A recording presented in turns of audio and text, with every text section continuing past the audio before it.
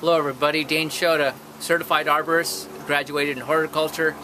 I'm here at Mike Garcia's house, Enviroscapes.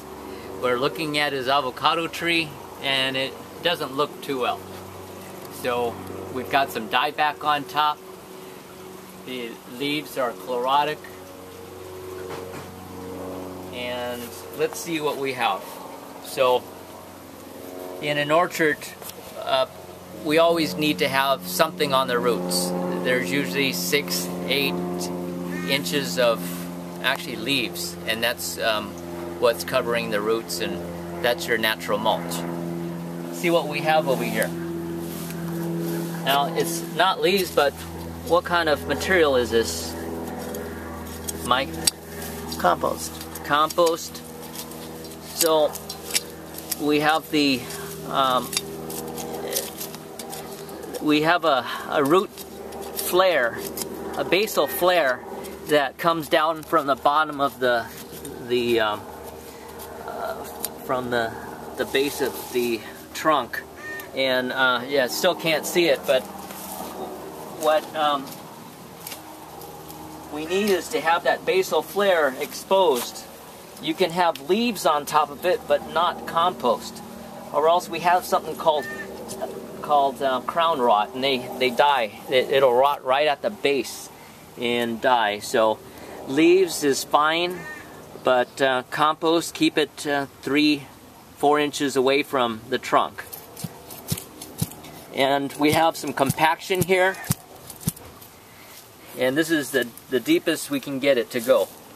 And so yeah, we have some compaction, and also we have some things on top of the roots here. So a good, healthy root system goes about 3 times the amount of the drip line. What do you think the average person waters their trees around here in the South Bay, Mike? Twice a week. Twice a week. So we had this persimmon grove that I went to a long time ago, and this was at in Riverside, sandy soil, and it was about 110 degrees. Guess how often this guy watered it?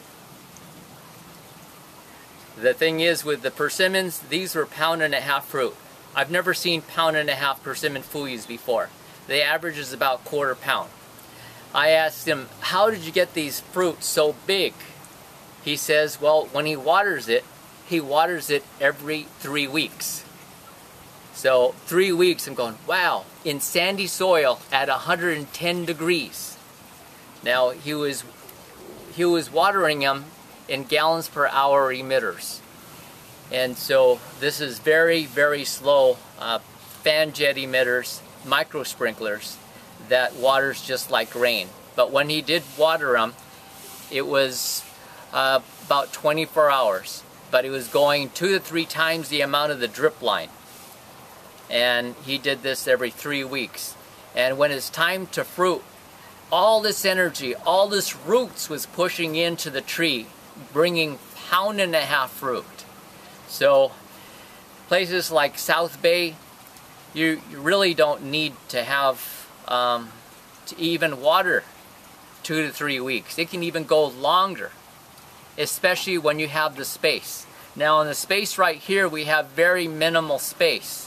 So it's hard to get that 3 times the amount of the drip line that is the most optimum. So we are going to be compromising in that point and watering it more often. But we really don't have to water it too often, especially not 2 to 3 times a week. So you need to get the roots to grow. So what we're going to do with the Garden Max, the soil treatment, is to get through this compaction here. So we want to actually grow organically. We want to go and use beneficial microbes to actually break down the soil and bring up the nutrients into the fruit. So the only way we're going to be able to do that with success is to reduce the compaction. So we're going to reduce the compaction and get the soil healthy just like it is in the forest.